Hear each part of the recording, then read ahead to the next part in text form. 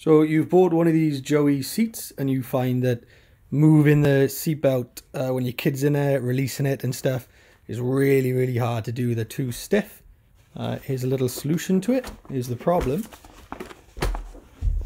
There's a way that this is routed, and this is all the way up. It's got a nice easy path. When this is down, because your kid's small, you're pulling it and it's got to go through there and then through there. It's making it too stiff. So here's the solution. Remove your seatbelt from there. Pull the whole thing up. I'm going to slide that out. Poke it down.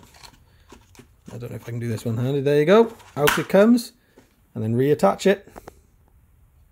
Okay, obviously I've only done the one side there at the moment. See, it's now got a nice easy path to travel through. Do the same with the other side. There you go, it's both sides down.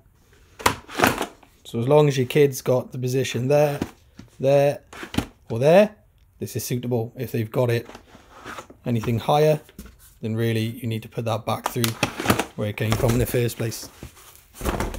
There you go.